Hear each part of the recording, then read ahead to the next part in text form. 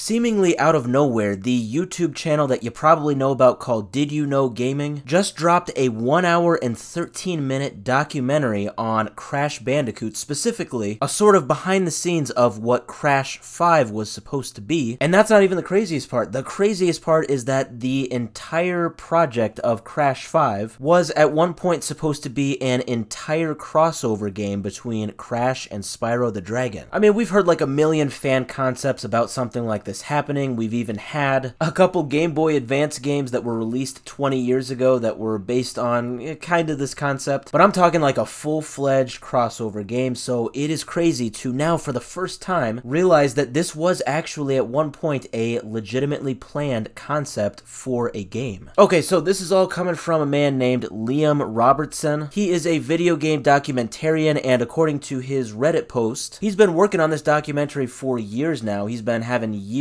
of conversations with employees of Toys for Bob and Activision. Now, this documentary was just released on the Did You Know YouTube channel yesterday. It hasn't really taken off yet in terms of views, but man, I think it should because of everything that is revealed. Now, he talks about a lot of different things with Crash and Activision and Toys for Bob. Like, he talks about Skylanders, he talks about the inevitable demise of Crash Team Rumble, and he talked about kind of the late 2010s when the Spyro Reignited trilogy and the Crash trilogy were being released, as well as Crash 4. But the main juicy stuff to me, and what I think a lot of people are talking about with this documentary, is where he talks about Crash Bandicoot 5. Now, we heard about this about a month ago. I actually made a video on this, that there was supposedly a Crash 5 project that was eventually canceled. Now, we've heard this has been canceled for a number of different reasons. Some say that Activision had more plans to focus on live service games, and others were simply because Toys for Bob was too busy working on Call of Duty Warzone. But kind of all we have known up to this point now is that Crash 5 was a project and it is now canceled. But this video sheds light on this big time, and it talks about the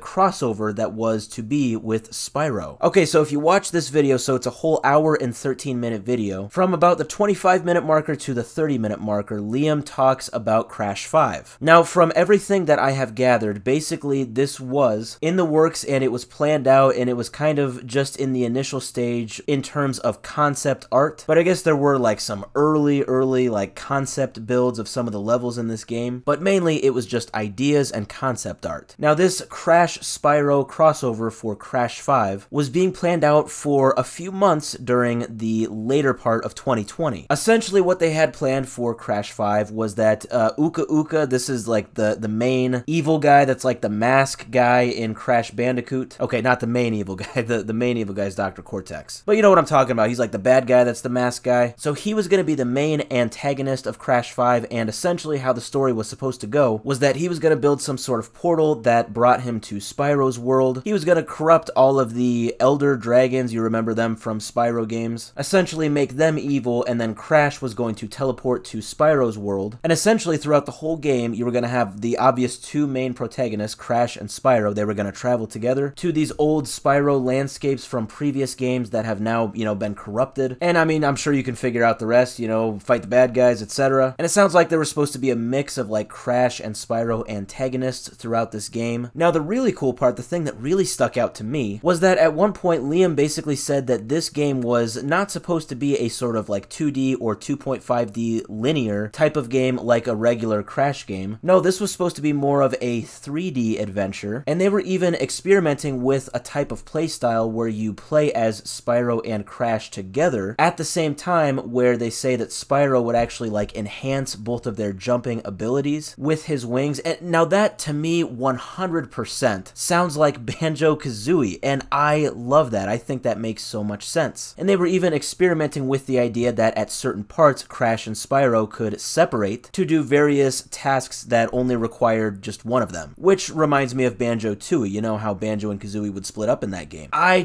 Oh my gosh, I love 3D platformers. I love Banjo-Kazooie. I'm a huge sucker for anything that's 3D platforming. So to think that this is something that we were going to get at one point, or at least something that was very heavily in the plans, like a full-fledged 3D platforming Spyro and Crash game where you could control them at the same time and separately, I just think that sounds fantastic. Now, like I said, it would seem that at some point Activision decided against this project, and ultimately the project was canceled. I want to just mention though though, that Toys for Bob, I think we all know at this point, they separated themselves from Activision at the start of this year. They are now their own company, but they have made it very clear, and in fact, they've even announced that they're going to be working closely with Activision on some project in the very near future. They have teased this. A lot of people have been theorizing that either this is some sort of Spyro game or a Crash game, since Xbox and Activision, they're all under the same umbrella now. And obviously Toys for Bob, I mean, they did great with Spyro and Crash, so this would make sense. Now, up to this point, I think we've all kind of theorized that it's either one or the other. This is either going to be Toys for Bob working on Spyro 4 or Toys for Bob working on Crash 5. But this now tells me that maybe it could be both. Maybe what we are getting, you know, this project that is now in the early works with Toys for Bob and Activision, maybe this is the Crash 5 that we were going to get that ended up getting canceled, the actual Spyro and Crash crossover. If that is actually the case, I cannot wait, especially if it's going to be, like I said, something like Banjo-Kazooie, but obviously with the charm of Spyro and Crash. I just think that sounds fantastic. I think the sales for that game would be tremendous. It's a shame that this project was canceled, but you gotta be optimistic. I could see them reviving it.